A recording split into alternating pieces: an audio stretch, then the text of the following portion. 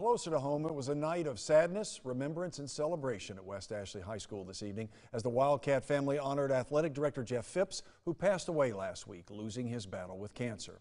The memorial service was held at the football stadium this evening. Several speakers paid tribute to the man they referred to as Coach Fipps. His family members in attendance listening as many stories were shared about Fipps and his impact on the school. A lengthy video tribute featured students, coaches, and administrators describing why Fipps meant so much to them. Never looked like he was in a bad mood, never looked like anything ever got to him.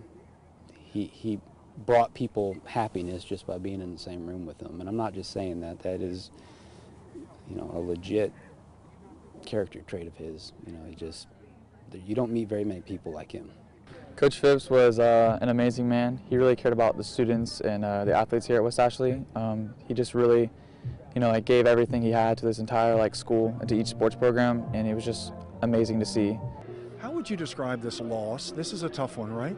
It's very tough for me. I mean, Jeff's the reason I'm here. He's the one that asked me to come here, and we've been very close, and he's been like my confidant and my, he's been my guy that I can talk to about anything, anytime. He's extraordinary. He's one of a kind, without a doubt.